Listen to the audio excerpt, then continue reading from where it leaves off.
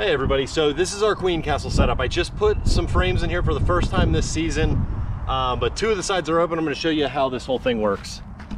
Shout out to MCBA member Greg Lobko. He's actually who I got this queen castle from a year or two ago, and I've had really good success. So here's the basic principle.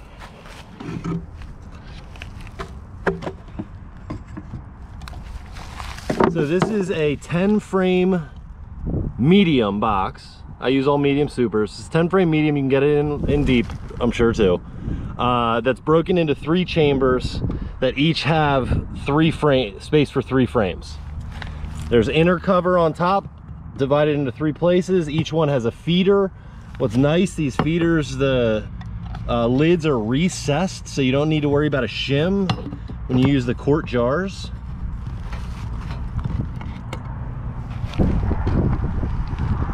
So I've got one blank frame in each of these, just ready to go for when the time comes. But as you can see here, you've got an entrance on opposite sides. So this entrance is closed up. Top entrance is closed up. I have these girls in, they're locked in for 24-48 hours. That's while they get acclimated. There's a queen cell in here. The middle chamber, the opposite side has the entrance. And then the left side, it's on the front. So, you know, 3 chambers, opposite sides, works out really nicely. You could make one of these at home pretty easily by just putting in a little 1/4 inch plywood divider. I think a lot of us could do that relatively easily, or you can obviously buy these things. So yeah, 3 frames will go in these. I usually will put 1 frame of capped brood, 1 frame with nectar and pollen, and 1 empty frame, so they've got something to do, and then the queen has somewhere to lay. I'll go ahead and put another box on top.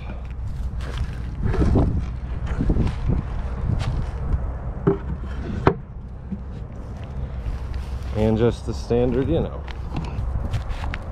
All right, so what is the benefit of using the queen castle? So in the past, I have used those miniature nukes, the little styrofoam nukes. I had pretty decent success with them. If you want to check out anything on the mini nukes, Dr. Vince Aloyo, he sent me to Guelph University. They got a wealth of information on YouTube and on their website. Guelph does these mini nukes. They give you a ton of great advice on how to use them. Go for it. I don't use them anymore. I just use this queen castle. Here are the benefits. Mini nukes, they're just these tiny little frames. You can't really do much with them. This one, I'm using my regular frame, so if I have a frame that has a queen cell on it, I do it with swarm cells. If I'll bring that over with some bees and have them raise the queen cell themselves, it's like taking a little mini split. You know, you're only really taking 2 frames from that original hive and then 1 blank frame. The other really good thing is once the queen gets mated, she still has some space to lay, and it buys you time. I've had queens that got mated successfully and were in here, you know, they're acting as this little 3 frame nuke basically, and I'll actually take frames and replace them with blank frames and feed other hives with it, almost using it as a resource nuke, and just buying time. You don't have to worry too much about them absconding from not having enough space. I had that issue a little bit with the mini nukes. I can take 3 frames once queen comes back and is mated. I can take these 3 frames, up them super easily into a 5 frame nuke, and then really shortly after that, you can introduce that 5 frame nuke with newspaper method into a full frame hive, no problem at all. I've introduced the 3 frames with a mated queen on it via newspaper method in a hive, no problem at all. You can, to introduce a queen, you can put a cage over her. So you would take the queen, cage her over top of capped brood that is about to emerge, and you can introduce her into a hive. The frame is going to, the screen is going to protect her from bees that haven't accepted her yet as her pheromones get to spread. And then the capped brood that she's with is going to emerge out, and they're going to become her attendants. They're going to feed her, etc. So you can introduce that way. You could cage the queen, put a couple workers in there, and you could cage her and introduce her. But I really like taking these 3 frames, putting them in a new hive, and just, it's a really quick introduction, especially, I mean, only when you have a queenless hive. You never want to introduce a queen when there's a queen present, or if there's any queen cells present. Make sure they're cleaned out, super easy. Late July last year, I mated a queen using a queen cell, which you can absolutely do queen cell in here. I mated her and overwintered her in 3 10-frame boxes, overwintered wonderfully, and that was like, I think she probably got mated August 1st. 3 frames up to 5, put them in 10, fed them all through September, October, and that was one of my most booming hives coming out of winter. So it gives you a little bit more versatility. You can exchange frames, like I said, and you can have 3 going in just one 10-frame box. Just always be doing bee math, you know what I mean? You put a cell in here. I have notes on this cell I put in today. It looked like it's about 1 day from being capped. So you know that's like a day 5, day 6 cell. That means I've got 10, 11 days before that virgin queen is going to emerge. So I know, all right, I got it 10 days, 11 days. So I'm going to check back. And then, you know, it's going to take her another week or so to get mated. And then you know that at most she can lay about 1 side of a frame of eggs per day. There's not enough of a population. She's not going to lay a full half side. So, you know, on a full day, she might do a half a frame. So when you go in, you can see how much space they have and see, okay, she's going to have room to lay for X amount of days before you have to worry about them getting too crowded. But so constantly be doing your bee math. I really like this. When I move a cell over, sometimes I'll take 3 frames, I'll put them in a portable nuke box. I'll move them 2 miles to a friend's house, have them sit overnight. I'll pick them up the next night, bring them back and put them right in here. And you don't have to worry about it. You move them 2 miles, they've reset their GPS. I did not do that with this. I took mainly nurse bees. I fed them, I taped them in so they can't go anywhere. And I'm gonna have them sit for 24 hours, just, you know, in their new home. A bunch of bees are gonna emerge because I put capped brood in there that had bees emerging on it. So I know there's gonna be some births over the next day or 2, or some emergence over the next day or 2. And then I'm gonna open up one of these entrances. I'm gonna put something over top of it so that they can't just fly right out, that they hit a little bit of obstruction, which can trick their brains into redoing the GPS. And I'm not gonna worry about it. If you come back and you notice, oh my God, there's no bees, you know, bring in some nurse bees, give them a boost. But not really a problem that I have if you're putting frames that don't have brood on them and you're getting a lot of foragers. They may leave and never come back. So you wanna make sure you're getting the right bees in. But all in all, I had really great luck. I think last year I had about 13 queens mated in these.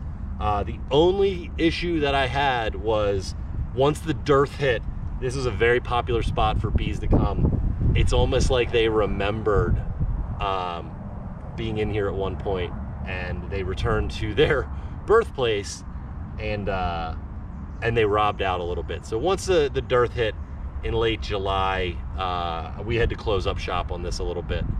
But yeah, springtime into summer, this is just a really great way that I had very high success rate of mating queens. And I don't do grafting or anything yet. I don't have the time on my hands, so this is kind of a little quicker way of doing it. Hey, so it's April 12th. I just got into a hive that had swarm cells, and this is how I'm going to utilize swarm cells to get another queen going, get another, you know, colony really going with the queen castle. So this is the queen castle. Obviously I don't have anything in it right now. It has 2 dividers, so there's 3 different chambers that hold 3 frames. This is obviously mediums. I've taped the entrance shut, and I'm going to be putting some syrup on. So I've got a jar. It's got these nice inner covers that have built-in jar spots. So in the hive that I'm splitting, the way I split is I move the queen. I leave a cell or 2 in the hive. Yeah, that's how I split. I don't, you know, I don't take the swarm cells away. I take the queen away.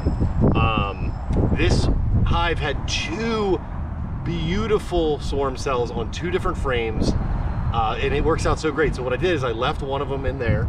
I took the queen, I moved her, I made a split, and then I took 2 more frames, one of them that has the swarm cell on it.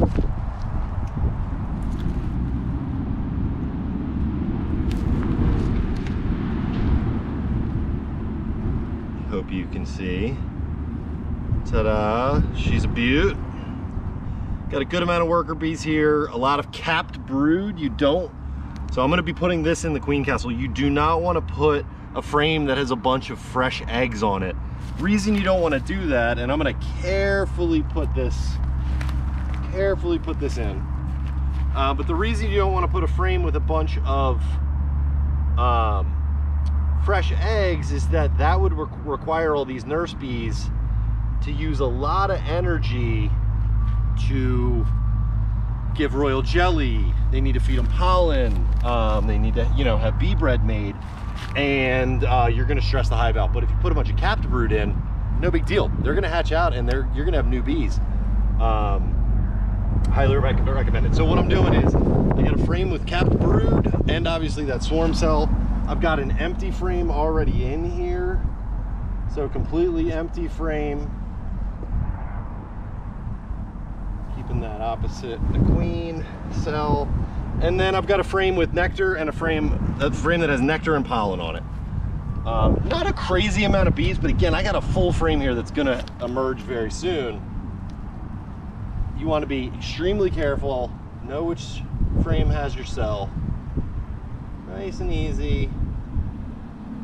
No big deal. There we go, and I'm just gonna close them in here. I've already taped the entrance, so there's no place for them to get out.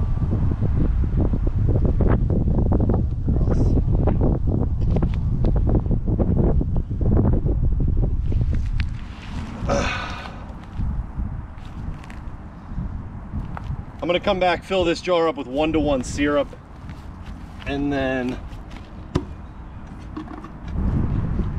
pretty simply, you got the shim that goes on top. Get these bees out of here. There's no entrance up here. There's no exit for them. Get on out of there, bees. There you go. All right. And then you got the lid.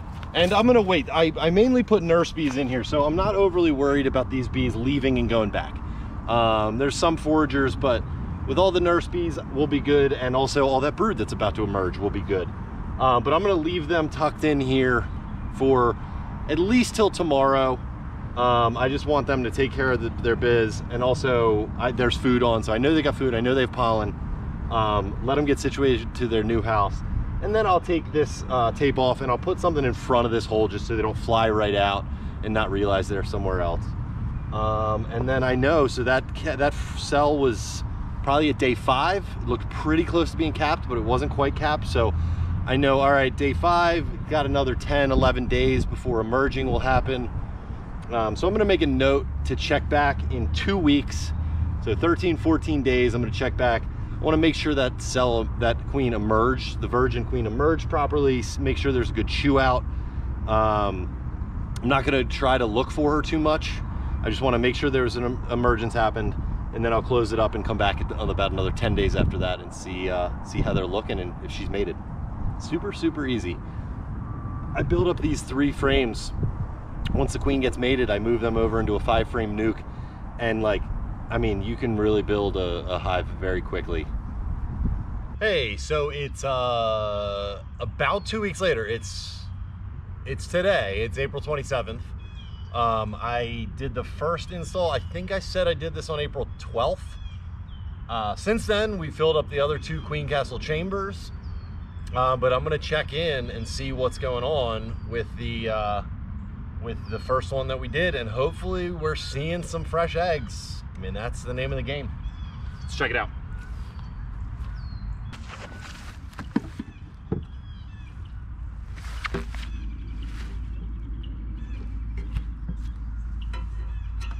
It's a little chillier than I would like it to be right now. So bees aren't quite flying. It's still the morning. But sun's popping out, taking all their syrup. as expected. Good amount of bees.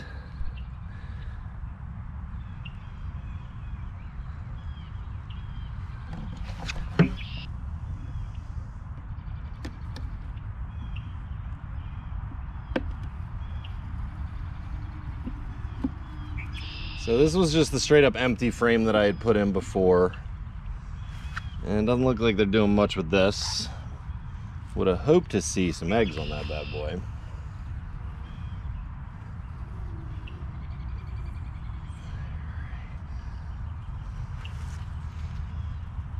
This was a frame that had brood emerging, so they've taken a lot of syrup and stored it in this frame. So you're just seeing stores.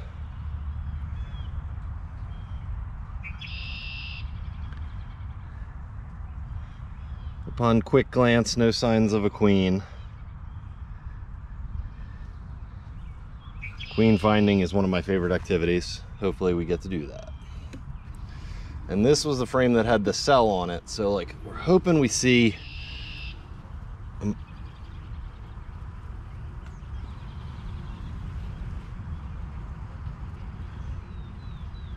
oh, I see a virgin queen. We got a virgin queen. Whoop.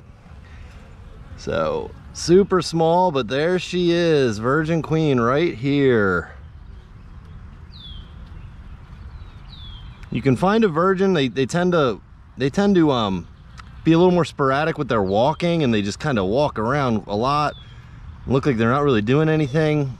Also, their whatever that, like, you know, dot on their shoulders is called, on their, what's that, their thorax, it's not fuzzy, it's shiny. So you can look for that shiny thorax, and then, you know, she's got a little bit different of a abdomen, but there she is, looking beautiful. She will go get mated hopefully here soon, and then she's gonna look a lot more plump. So I'm gonna go ahead and just put her back. No big deal. We know we have a virgin queen. I'm gonna make that note, and I'll come back. I'm gonna give her a week. I'll come back in a week and see what we got. Because these like nighttime temps have gotten into the low 30s, I'm gonna make sure to keep those two frames that have more activity. I'm gonna keep them together.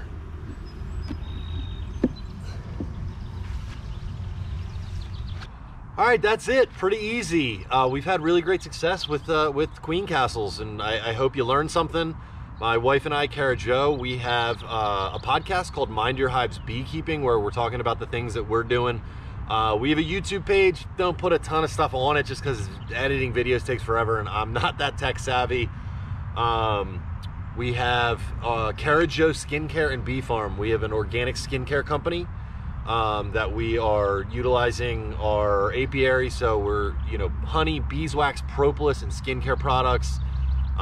Kara is an absolute wizard growing herbs, infusing them into products. They're so good. Check them out. Everything is available online at karajoskincare.com. I hope I can figure out how to put a link right now on this. And yeah, if you have questions, mindyourhives@gmail.com. Feel free to email us. We take a lot of those questions. We'll talk about them on the podcast, but we're always happy to help. We're always learning. We hope you are always learning, and we can all get better at beekeeping together. Cheers, y'all.